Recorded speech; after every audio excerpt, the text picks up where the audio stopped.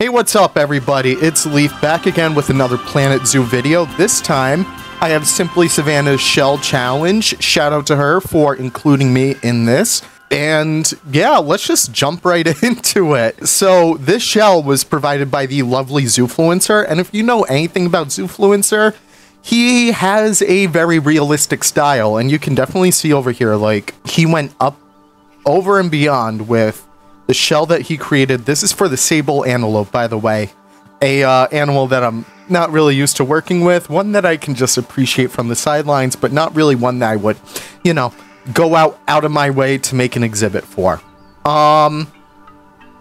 Yeah, so at first I was kind of confused on, like, where to take this.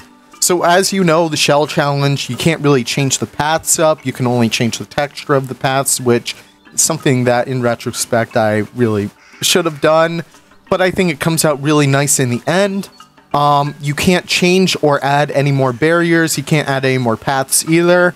You can't change the terrain. What you have is what you work with, and seeing how there is only 2 rows of fence over here, I had to get really custom with this. And yeah, there's a lot of like pathing over here, which is something really interesting.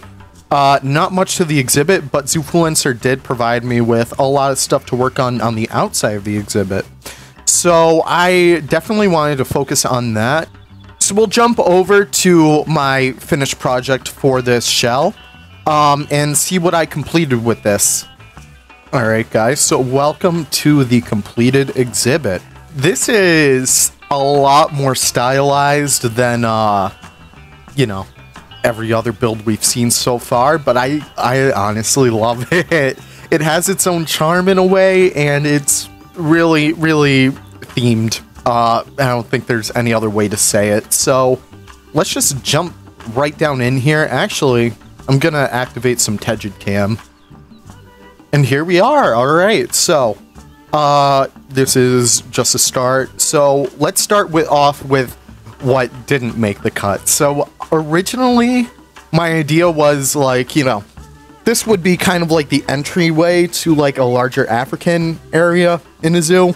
So I did want to include like some focus. I wanted to make an arch, but it didn't really come to fruition, unfortunately. But I think what I did over here really seals the deal.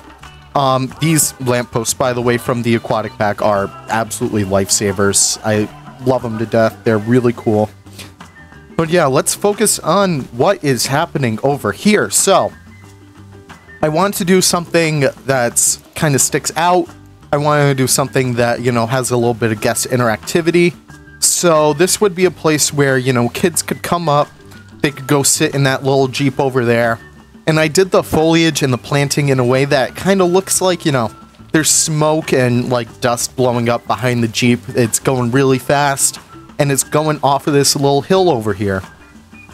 And if you follow the sight line down here, you start to see this beautiful pronghorn statue, which I kind of repurposed into a Sable Antelope. I'm honestly really surprised that it's recolorable, and granted, it's not the exact thing. It doesn't look exactly like how a Sable Antelope would look, but I think it gets the job done. It has that nice black and white look to it. I think it looks absolutely swanky.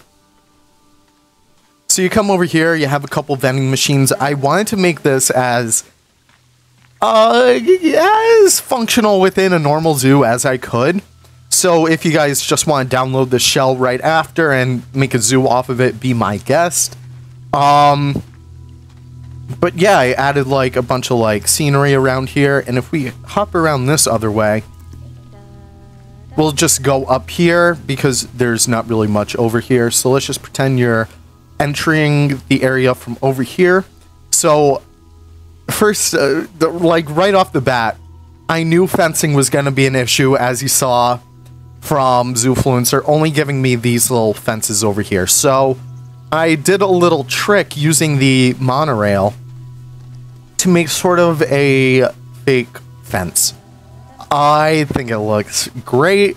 It has a nice flow through it. It gives a little bit more of a modern sheen on top of a more rustic look. And I kind of double fenced it over here with a bunch of the Australian pieces. So it like doesn't obstruct the view anymore. Hey, blue person. And you can see perfectly into the exhibit, and it like kind of happens all the way around there. So let's just circle down over here. And over here, so there was a lot of areas where I can make some guest areas. So I tried my best to sort of give the guests a lot more seating area than normally would. These picnic benches were provided by the lovely Leela Jean on the workshop. I pretty much use them in every single zoo that I make now, and I think they are perfect. Since I couldn't add any more paths, these are just implied, so guests can't really sit over there, but I think it adds to the overall experience just perfectly. So here's our first viewing structure.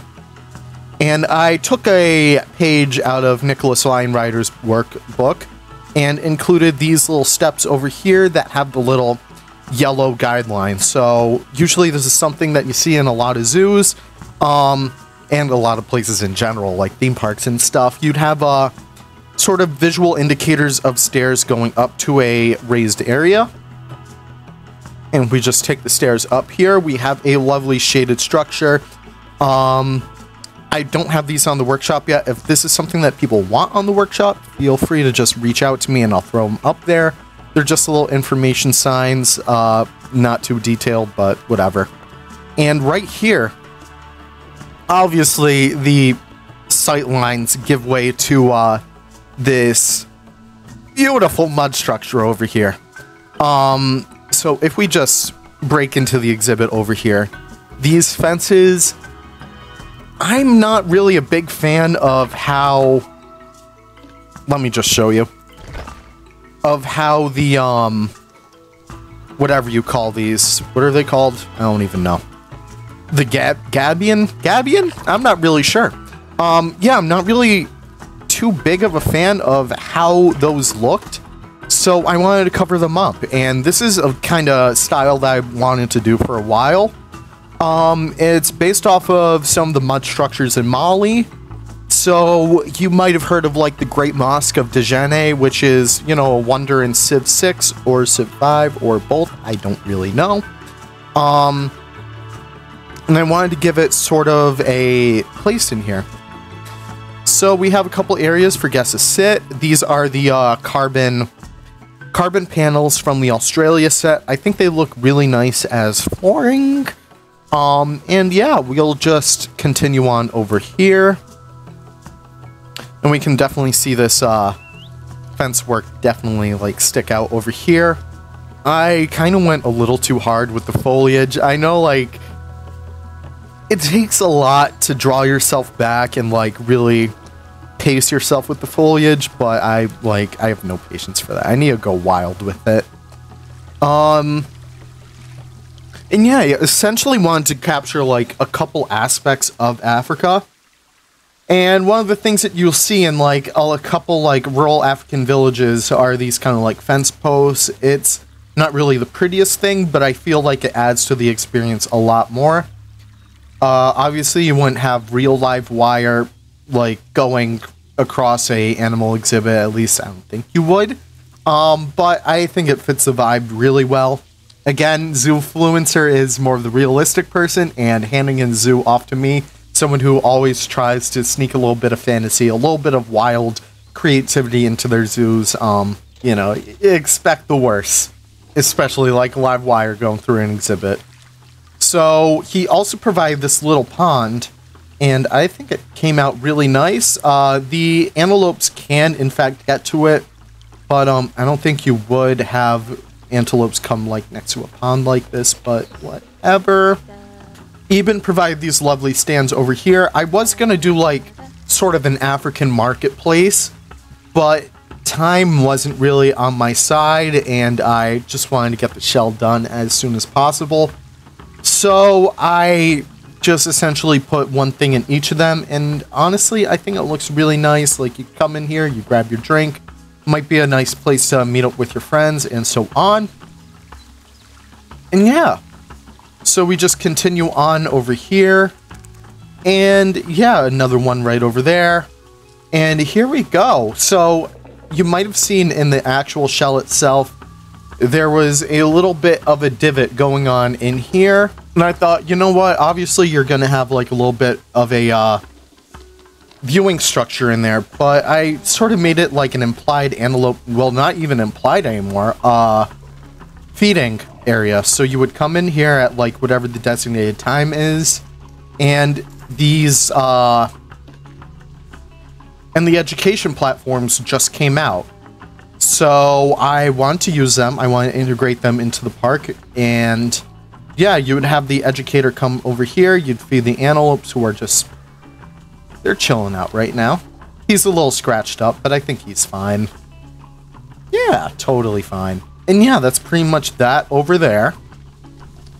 Couple more areas for sitting down over here. And I'm not good at interiors, guys, I will admit.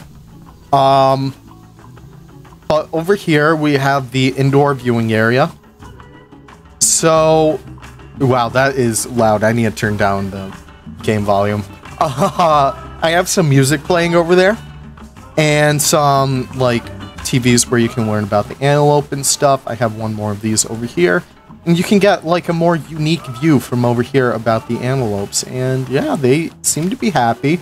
Not really prancing about the exhibit as much as I'd hope, but, you know, what can you do? I didn't decorate this place too much. In retrospect, I really should have, but, you know, I'm not that good at interiors, guys. I'm really sorry. Here I have the credits to the blueprints that I use, Leela Jean and Eben. Thank you guys so much for the help. And back here is just, you know, I'm not, as I've said before, I'm not the realistic person, guys. I'm sorry, I'm not gonna do a backstage for these antelopes. But, yeah, that's pretty much it, except for I wanted to go beyond expectations this time around. And I did a lot of lighting, so if we come over here, I sort of lit up these bushes to be nice and bright red, so you would have, like, I don't know, it looks nice. I don't know why they're red, but it looks nice. I lit up the temple over there. I lit up this little hut over here. I lit up the water a little bit, which you can't really see too well, but I think it has a nice, sort of nice effect. Over here is where it starts to get nice and lit up. I have the light in here. Normally you wouldn't really go into zoos at night unless if they have like some special projects or experiences, but what can you do? These lights don't really do as much good lighting as I hope, but you know, it works. It's an experience. And I thought this was kind of cool too. I completely forgot about that. But yeah, that's pretty much the whole exhibit. I just want to give a huge shout out to Simply Savannah for including me on this. If you guys aren't subscribed to her already, which I bet most of you are, but if you aren't, go subscribe to her right now. And be sure to subscribe to Zoofluencer as well for providing the shell. Zoof, you made a wonderful shell for me. It was really fun. And guys, go subscribe to Thrive as well. I feel so badly for putting him through the pain that was the shell that I made. If you guys want to take a knock at that shell, feel free to, because I made it with a pure intention of pissing someone off, and I think it worked. And yeah, be sure to check out, like, every single other person's. Mine is probably, like, you know, it's not the best one of the bunch, but it was really fun to work with. It really, like, this was a really fun way to kind of teach myself about, like, foliage work, habitat design, and yeah, if you guys ever need practice with that, go check out everyone else's shells. I'm sure they've all linked theirs, and definitely go try them out, because it's really fun. And, well, my mouse is... my camera is frozen, so... oh, there we go. Yeah, I kept you guys here long enough. Have a great one. I really hope you guys enjoyed, and I'll see you in the next video, whenever the hell that is. So thank you guys so much, and goodbye.